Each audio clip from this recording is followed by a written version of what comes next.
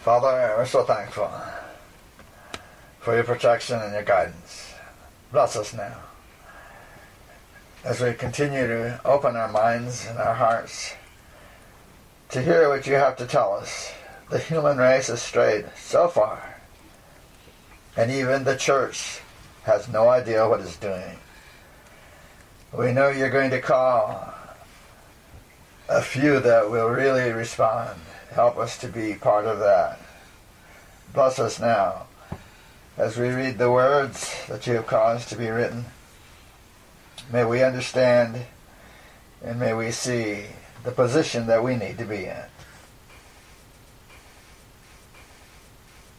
We're reading the Spirit of Prophecy.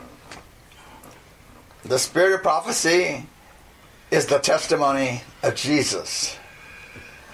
So we are reading the thoughts of Jesus himself for his people, and that means the believers, the ones that know that they're listening to his voice. Of course, his voice is in the Bible, and if we don't hear his voice in the Bible, we might as well quit reading, because it is his voice. The Bible is the word of Jesus himself. We're looking at some very difficult statements because it's doubtful that very many people have ever seen them. They've probably never heard them. All right, we're going to begin where we left off. I'm going to read the last paragraph we read to bring us up to date. It was Early Writings, page 208. Satan had caused the Jews to rebel against God by refusing to receive his Son, and by staining their hands with his most precious blood. No matter how powerful the evidence now produced that Jesus was the Son of God, the Redeemer of the world, they had murdered him and would not receive any evidence in his favor. They were determined not to listen to any evidence in his favor, as when the Holy Spirit through Stephen declared the mighty evidence of Jesus being the Son of God. They stopped their ears lest they should be convinced. Satan had the murderers of Jesus fast in his grasp. Now, those are fearful words. We know it's history. We've always known it's history that the Jews did that. They murdered Jesus using the Romans to get it done. But we were never taught that the reason they murdered Jesus was because he said he was the Son of God.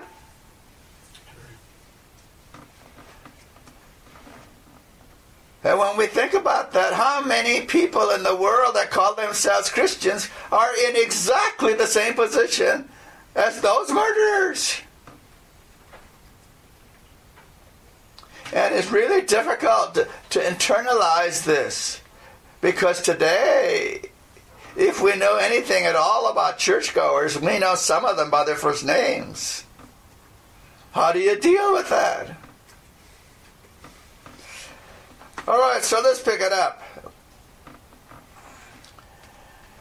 False theories will be mingled with every phase of experience and advocated with satanic earnestness in order to captivate the mind of every soul who is not rooted and grounded in a full knowledge of the sacred principles of the Word. Now, I want to remind us here that we are looking at the problem, the real problem. The real problem is not doctrines, no matter how important they are.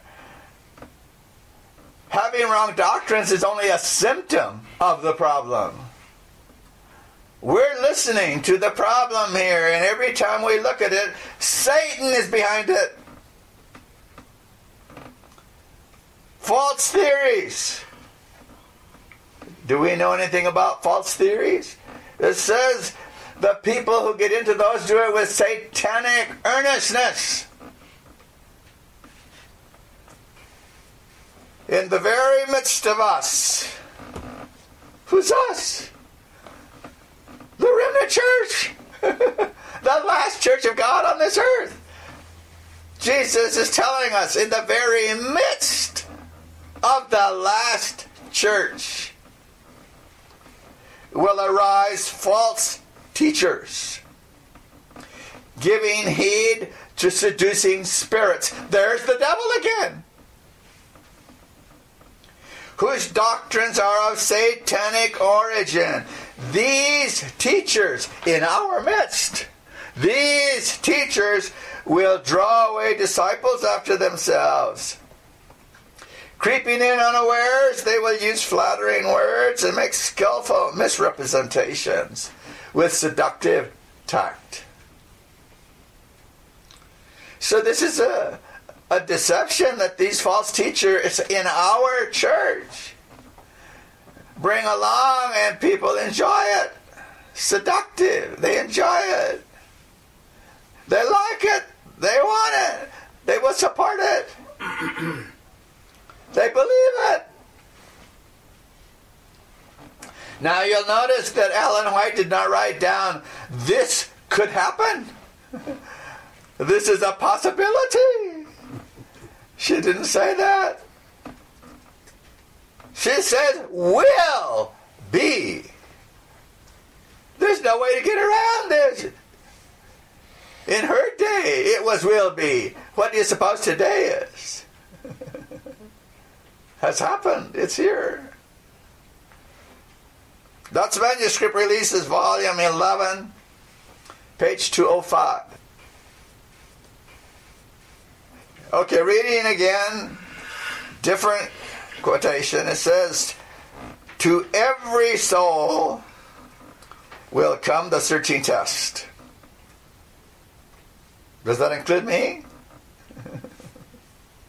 This is every soul. So nobody in the Seventh-day Adventist Church is going to be left out of this.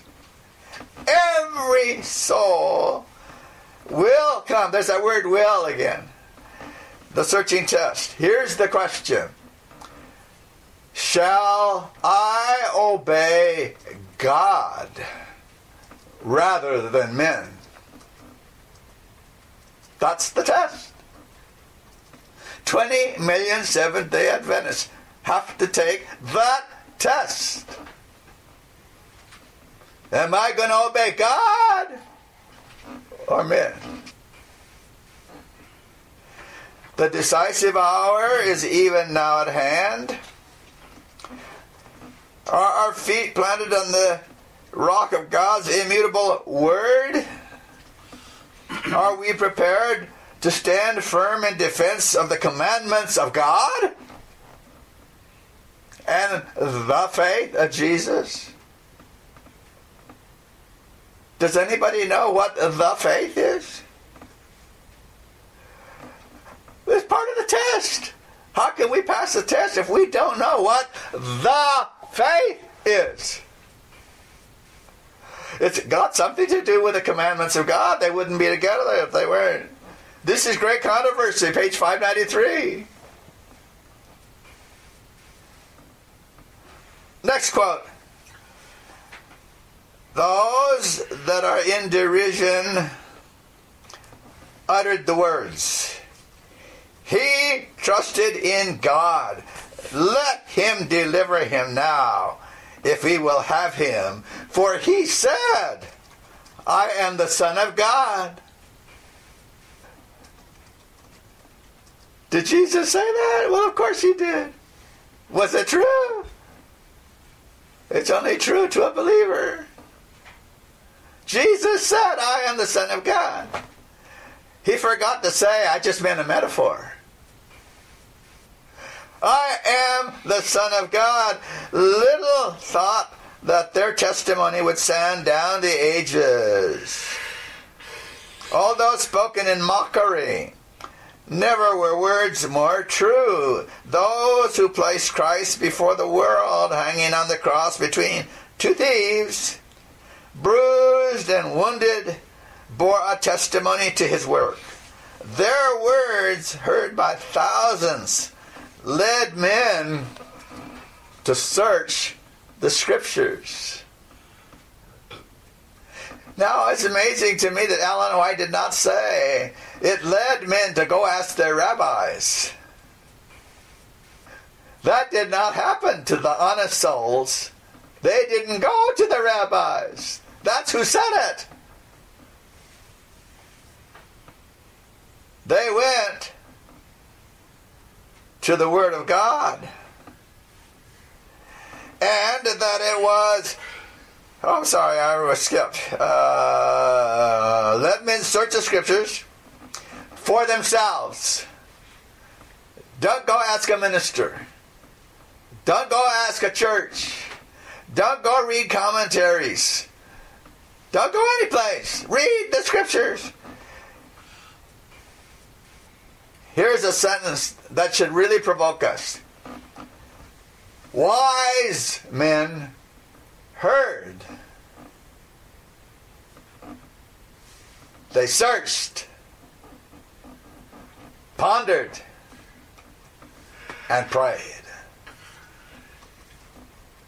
Now, every one of us can do those things. Every one of us. And it's what we must do, or somebody's going to fool us. That's the way it is. God will never mock us. If we read the words of Jesus and let His Spirit teach us,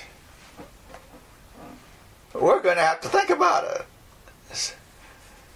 And the thoughts that we're going to come up with are not going to be pleasant ones at first. The first thing we have to think about is, how come this is not what I'm hearing? Why don't the teachers in the church teach this? God teaches it. It's in His Word.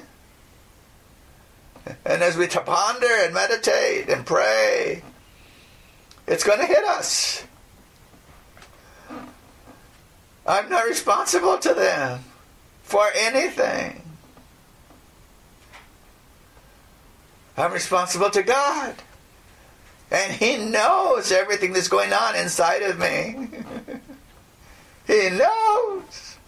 I can't fool Him. That's manuscript 45, 1897. Paragraph 6, if you need the paragraph. Next statement.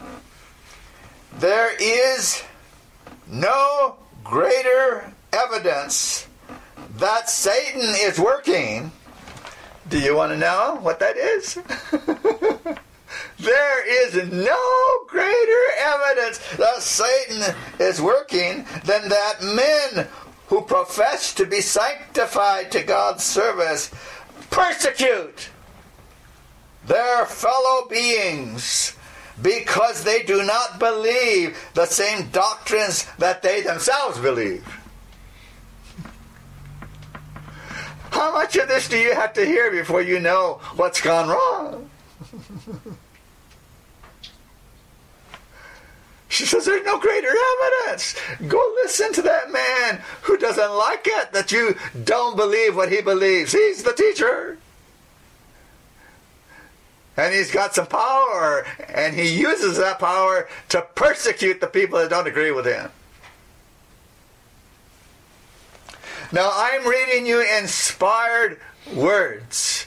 These are the words of Christ through Ellen White. Do you know why people don't read Ellen White? They might bump into some of these. Continuing. Jesus seemed to know the Scriptures from beginning to end, and He presented them in their true import. The rabbis were ashamed to be instructed by a child.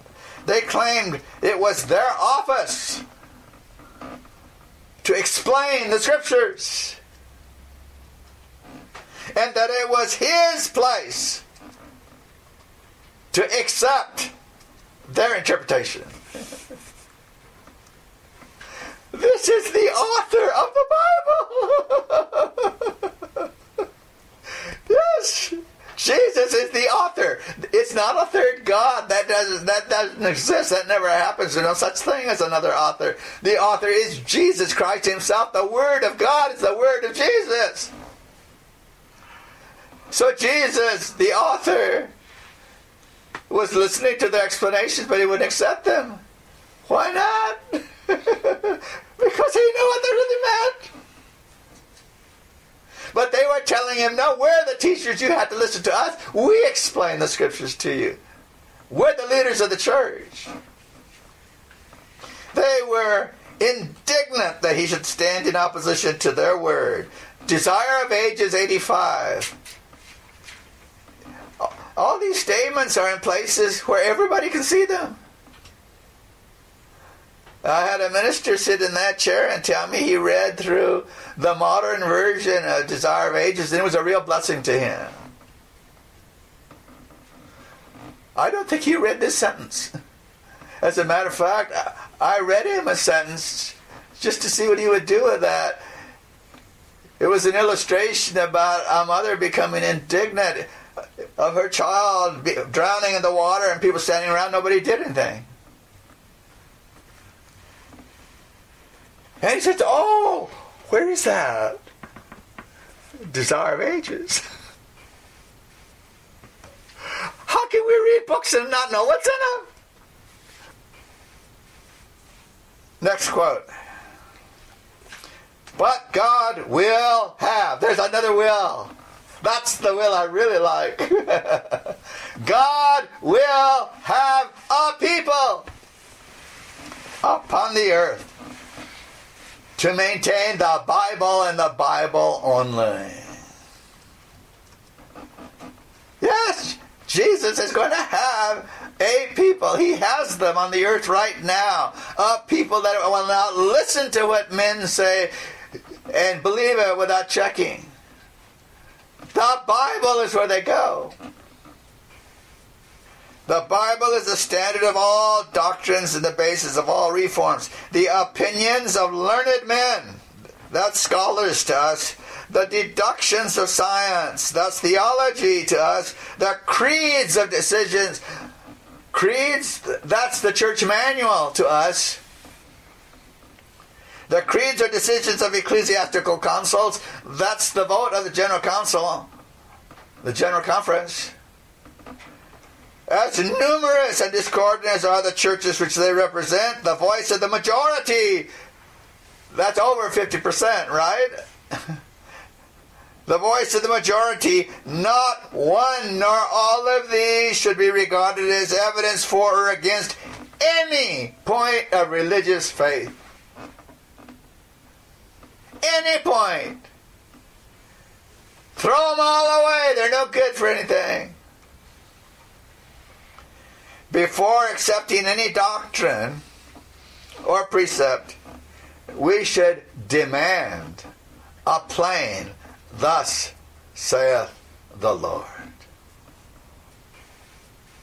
She did not say request. We should demand. And if you ever tell a person you must have a Bible text or you're not going to believe it, you're going to make a lot of people mad. Maybe I shouldn't add the comments, because if you do any of this, you're going to discover it all for yourself. Nobody needs to tell you. It'll be part of your experience. All right, let's read some more. Satan, there goes again Satan. He's always the one. Satan is constantly endeavoring to attract the attention to man in place of God. He leads the people. Satan leads the people to look to bishops, to pastors, to professors of theology, she is a messianic as their guides, instead of searching the scriptures to learn their duty for themselves. Then, by controlling the minds of these leaders, Satan, can influence the multitudes according to his will. He can do whatever he wants with the church if he gets the leaders. Now, I am not reading fairy tales to you here. I'm not reading possibilities to you. I'm reading facts. These are laws that if Satan gets the leaders, he's got the church. Continuing. These opponents of Jesus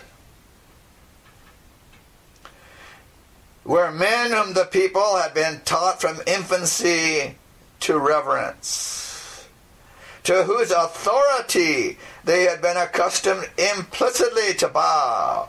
How is it, they asked, that our rulers and learned scribes do not believe on Jesus? How is it that these men who are spiritual leaders, how come they don't believe on Jesus? How come they don't believe he's the Son of God? Would not these pious men receive him if he were the Christ? It was the influence of such leaders that led the Jewish nation to reject their Redeemer. It was the leaders of the church that led the people to reject him as the Son of God. This is hidden in some exotic book, I know, so nobody ever saw it. It's Great Controversy. $5.95. Has anybody ever read Great Controversy? I'm going to read the next page now. There's so much in this chapter. Go read the chapter. The Roman Church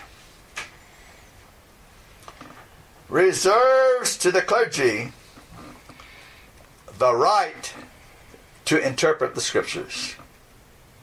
It's their right. What church? The devil's church. The Roman Church. The masterpiece of Satan, it says in Great Controversy, page 50. Continuing. On the ground that ecclesiastics alone are competent to explain God's word, it is withheld from the common people. Though the Reformation gave the scriptures to all, yet the self-same principle which was maintained by Rome prevents multitudes of Protestant churches from searching the Bible for themselves. They are taught to accept its teachings as interpreted by the church. Do you see the problem?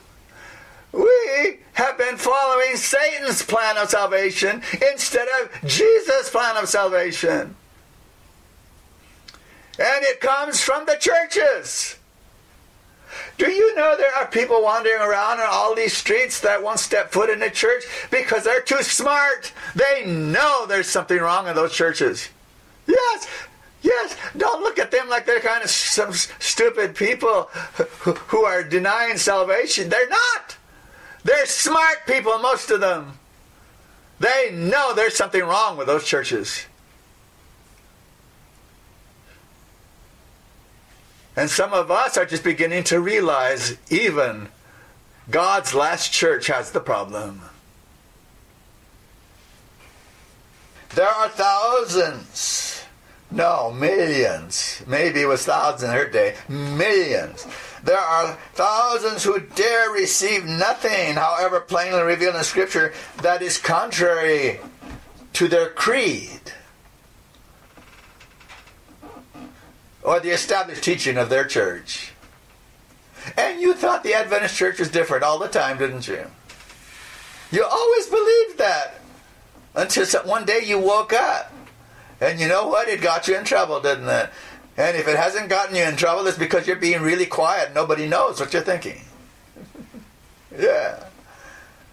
But if people know what you know, that's Great Controversy 596. New quote. At his birth, the angel star in the heavens had known Christ and had conducted the seers to the manger where he lay. The heavenly host had known him and sung his praise over the plains of Bethlehem. The sea had acknowledged his voice and was obedient to his command. Disease and death had recognized his authority and yielded their prey to his demand. The sun had known him and hidden its face of light from the sight of his dying anguish.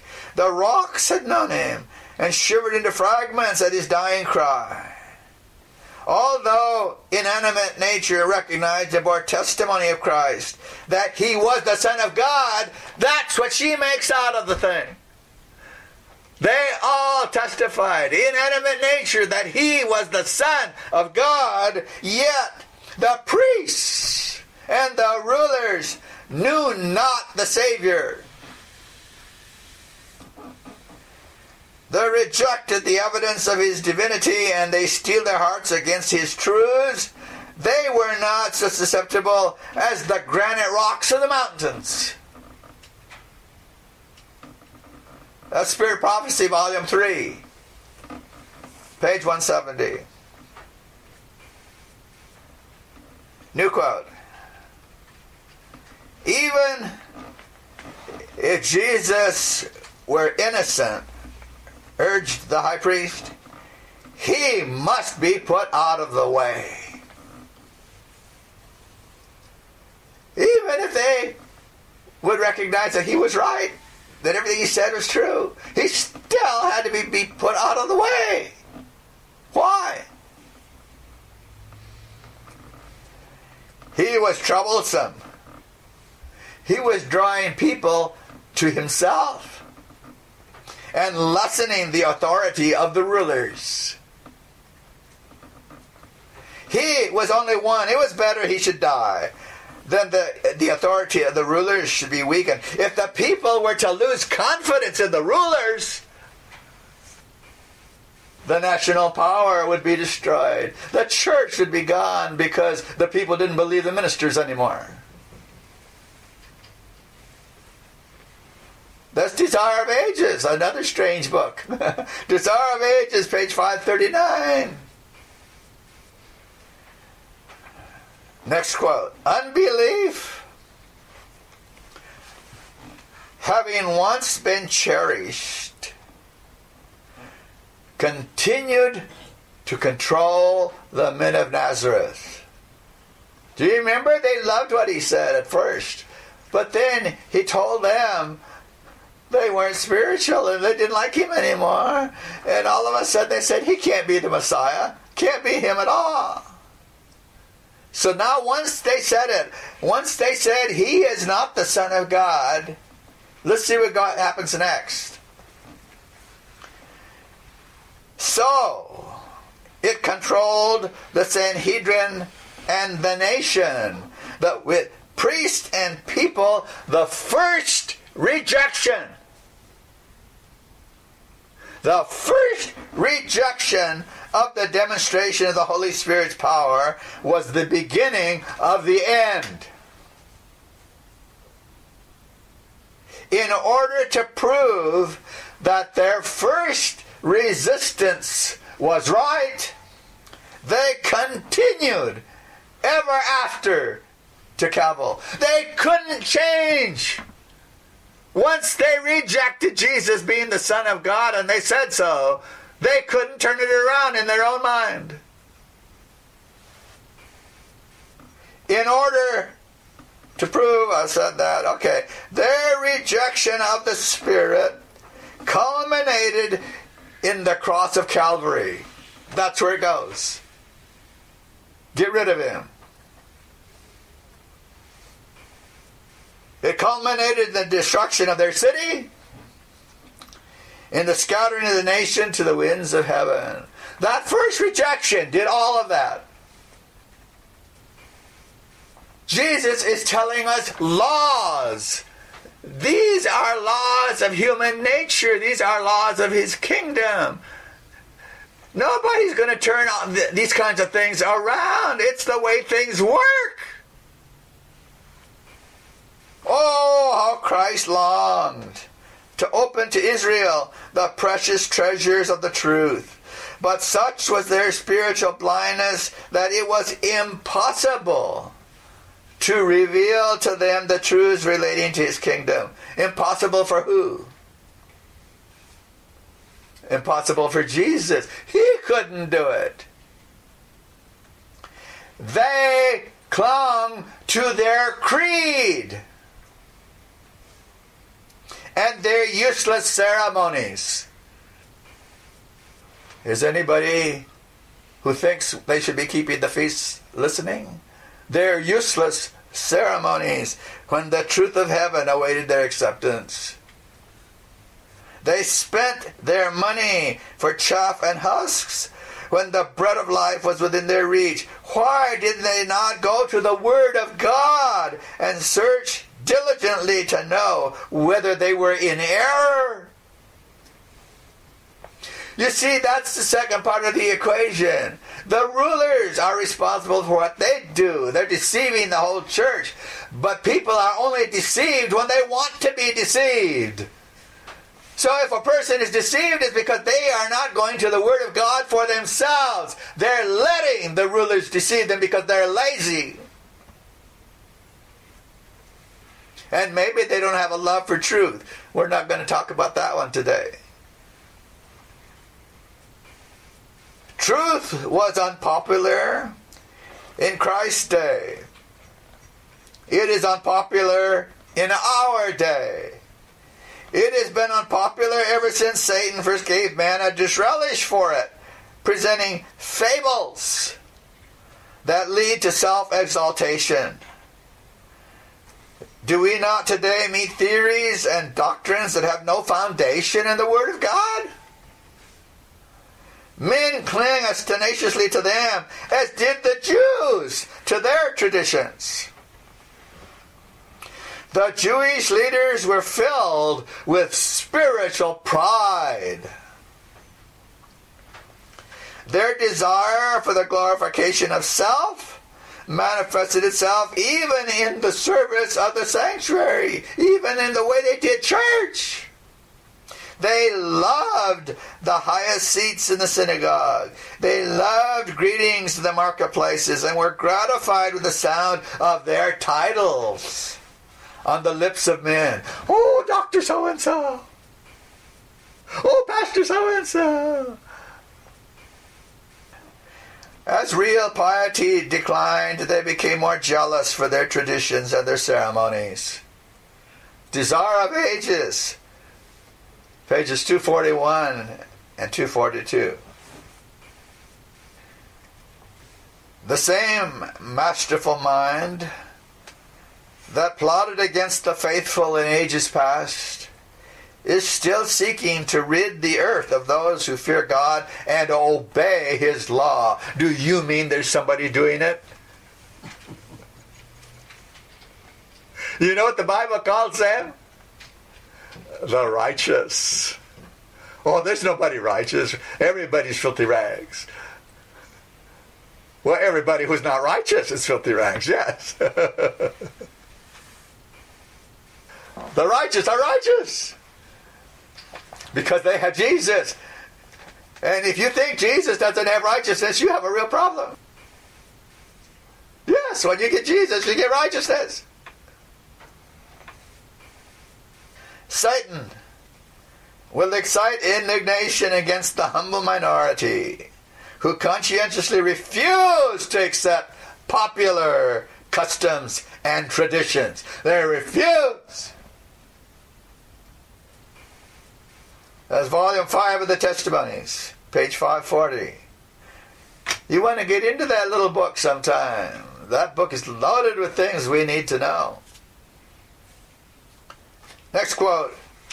Misled by the false statements of Haman, Xerxes was induced to issue a decree providing for the massacre of all the Jews scattered abroad and dispersed among the people in the provinces of the Medo-Persian kingdom.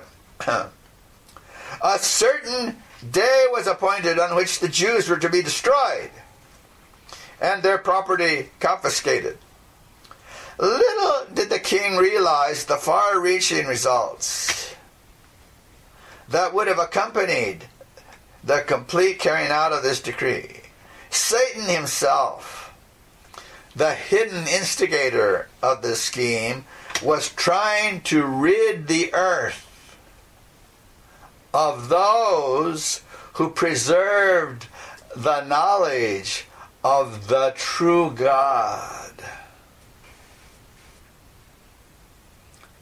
That's what Satan is trying to do today, but he can't get away with it. To get rid of the earth of the people who are preserving the knowledge of the true God. That's Prophets and Kings, page 600. Next. By causing men to violate the second commandment, Satan aimed to degrade their conceptions of the divine being. By setting aside the fourth, he would cause them to forget God altogether. Now please, listen to the Spirit.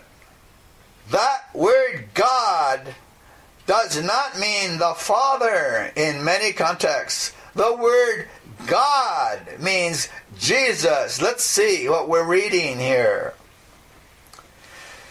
It has to do with the fourth commandment. She says to get rid of the fourth commandment is to get rid of God. Let's read.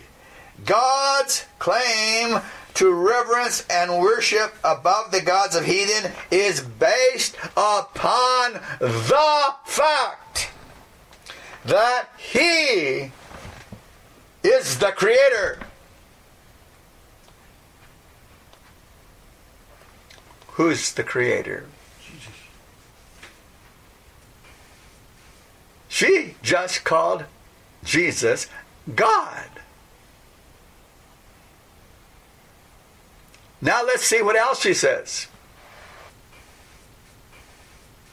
And that to Him all beings owe their existence. Thus it is presented in the Bible. Does the Bible say Jesus is the Creator? Yeah. John 1, Colossians 1, Hebrews 1, Ephesians. Yeah, the Bible says it over and over. So it says, she says, thus it is presented in the Bible. Says the prophet Jeremiah. Now hold on to something. You're not used to this one. You may never have heard it before. I don't know. Hold on.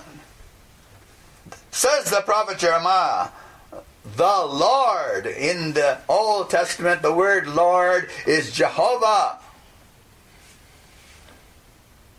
So she's quoting Jeremiah. The Lord is the true God. He is the living God and an everlasting King. What? What did she say? Jehovah of the Old Testament. Exodus 3 is very clear. Jehovah is Jesus. Jesus is the Creator. She's quoting Jeremiah in the context of Jesus is God. The Lord, Jehovah, is the true God. Now, I'm not going to try to explain any of this today. Someday, maybe, if we get enough questions on this. But we're going to start reading some things that you cannot put your tongue around or your brain around because you're listening to people who don't know what they're saying about this. Let's keep reading. That's Patriarchs and Prophets. 3:36. Next one.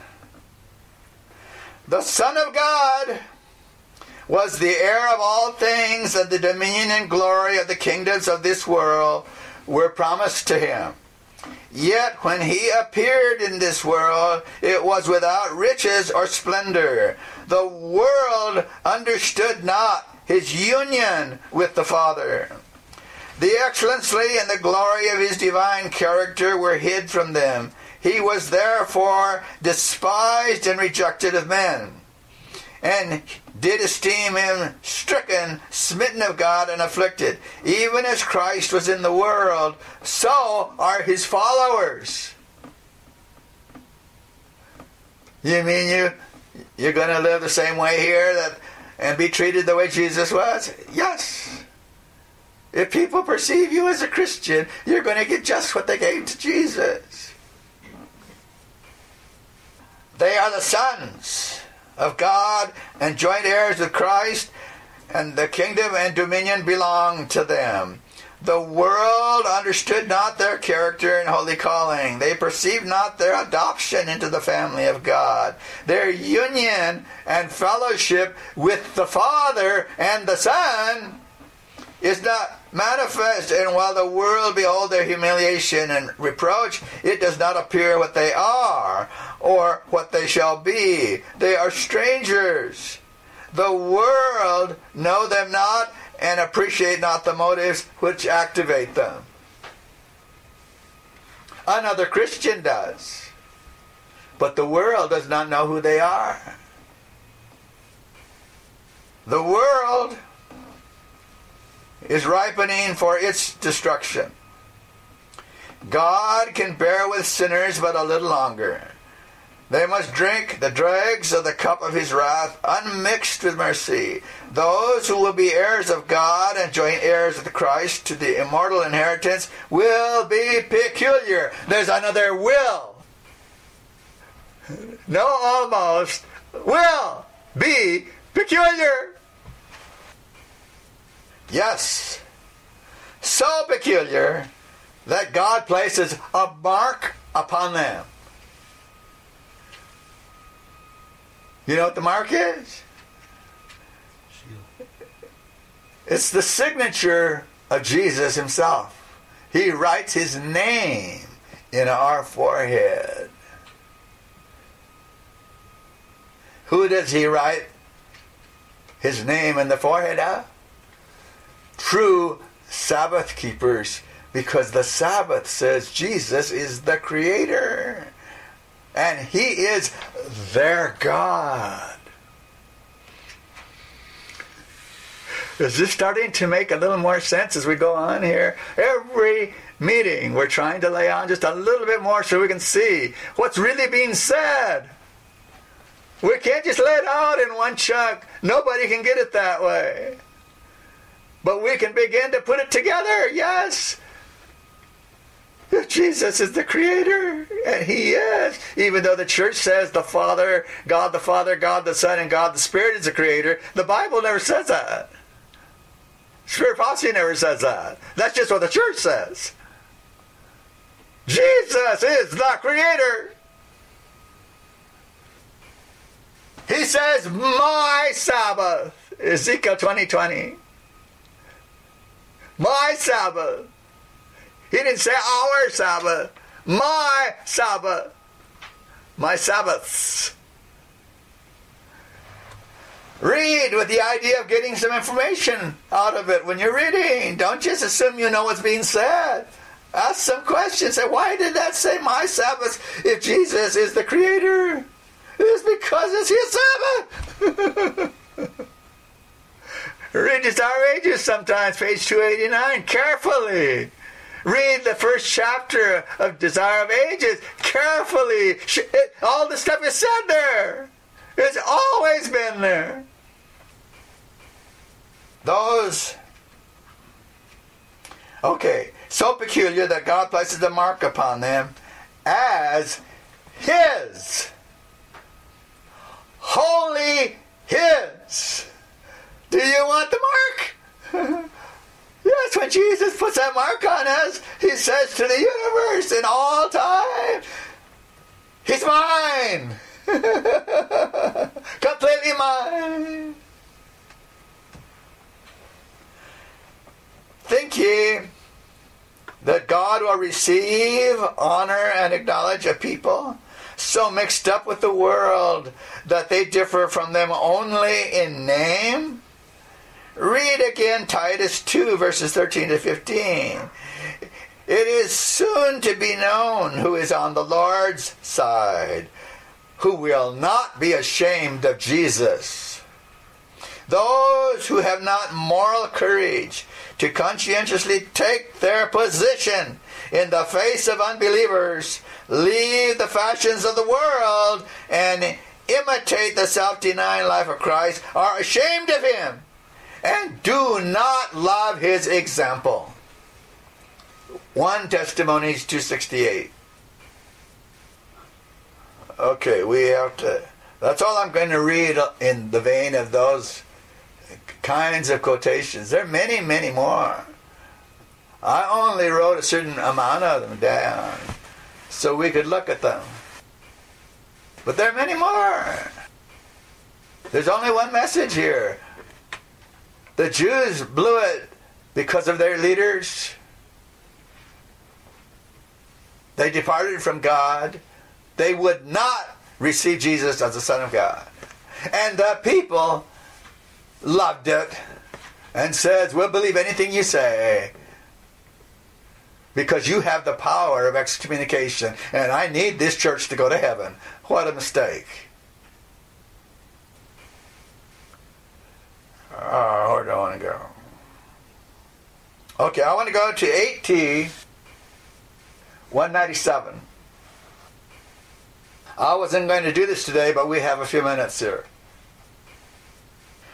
The title of this little section is Our Message. Now, we've already covered justification by faith. That's our message, okay? Righteousness, that's our message. Righteousness by faith is not our message. That's a false message. Justification by faith, righteousness of Jesus. All right. Now she says she didn't title it. Somebody else titled it Our Message. But let's see what she says. The third angel's message, embracing the messages of the first and second angels, is the message for this time. Okay, third angel. We are to raise aloft the banner on which is described the commandments of God and the faith of Jesus. That's our banner. That's what we're supposed to be teaching the world. You can only keep the commandments of God when you receive the righteousness of Christ. But if you don't keep the commandments of God, you're not going to heaven. We don't teach that to anybody. We teach people, just believe in Jesus, you're covered. No, because if you don't believe Jesus gives you the power to keep the Ten Commandments, you're believing in the wrong Jesus. The commandments of God, that's our message. Why do we teach people the Ten Commandments? So they can disobey them? Isn't that stupid? The only reason you tell the people the Ten Commandments is so they can obey, and the only way they can obey is to get the faith of Jesus.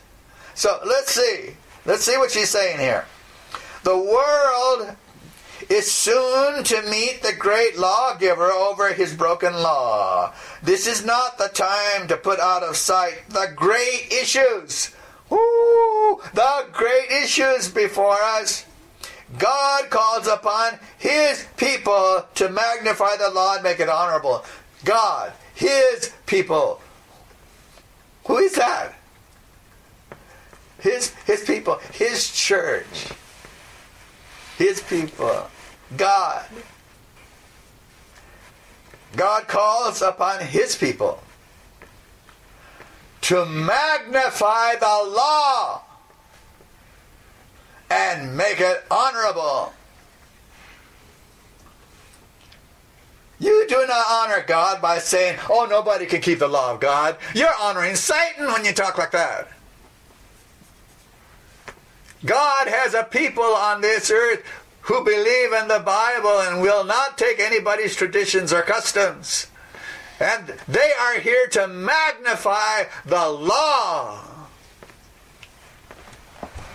When the morning stars sang together and all the sons of God shouted for joy, the Sabbath was given to the world, that man might ever remember that in 6 days God created. You know what that says now. The fourth commandment is telling us Jesus is the creator. He's God.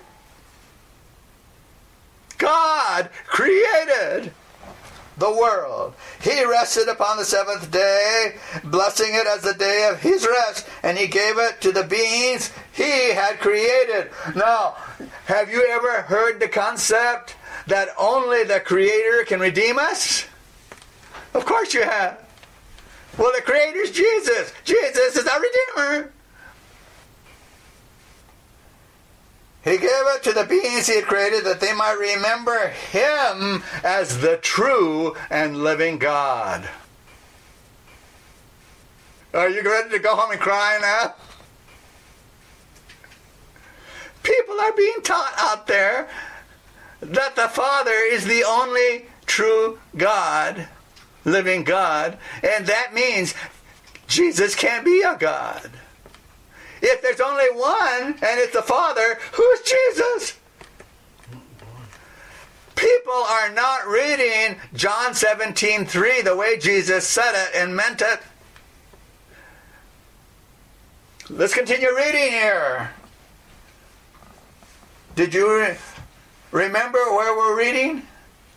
Volume 8 of the Testimonies. Why was Volume 8 of the Testimonies written? It's because John Harvey Kellogg was destroying the personality of the Father and the Son. This statement is trying to tell us who the Father and the Son are, but she's doing it from the point of view of creation, and she says Jesus is the true living God.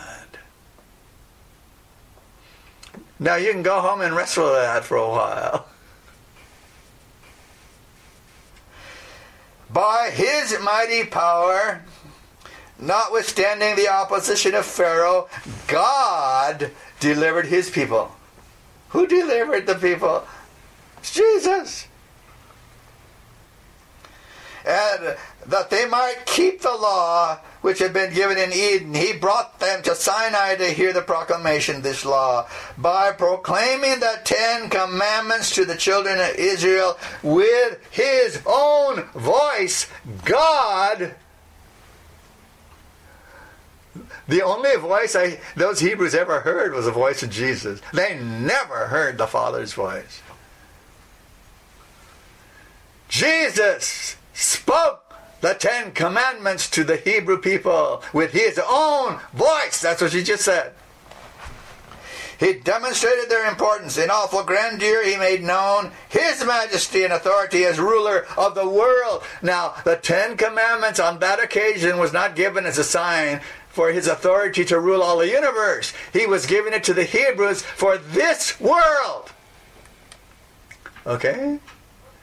Now, I believe in Genesis 1, yes, it's for all the universe. I'm not going to go into that. But she's making a point here that Jesus was proclaiming to the Hebrews, he's the ruler of this world. Jesus, their God. In awful grandeur, he made known his majesty and authority as ruler of the world. This he did to impress the people with the sacredness of his law and the importance of obeying it. the power and glory with which the law was given reveal its importance. Listen to this sentence now. If people want to argue that we're doing some false interpretation here, listen to this statement. It is the faith. It is the faith once delivered to the saints by Christ. She just said he's the one who spoke the Ten Commandments, and she called him God. It is the faith once delivered to the saints by Christ, our Redeemer, speaking from Sinai. It was Jesus speaking on Mount Sinai, the Ten Commandments, according to Ellen White. Now, you're either going to believe the Spirit of prophecy, or you're just going to believe your own interpretations of things. We are starting to move into some pretty heavy waters here. We're going to have to start doing some thinking. I know that's painful sometimes, but we're going to have to do some thinking, and we're going to have to do some praying, we're going to have to do some meditating. We're going to have to let Jesus talk to us, because you don't get this by going to law school. He has to talk to you individually, personally. And your thoughts have to start coming to light. And lights have to come on. And you have to start realizing, I've been listening to too many people who have no idea what they're saying. By the observance of the Sabbath, this is the next page. By the observance of the Sabbath, the children of Israel were to be distinguished from all other nations. Verily, my Sabbaths you shall keep, Christ said. My Sabbaths, they belong to Christ. She just said, Christ said, my Sabbaths. Don't listen to people who want to tell you a different story. They're still Trinitarians. We've got to stop being Trinitarians and believe the Bible and the Spirit of prophecy. And we're just starting to realize, I think, there are things I don't understand here. Yes, of course you don't. Do you think it was so easy to understand it by hearing it one time? That nobody else in the world?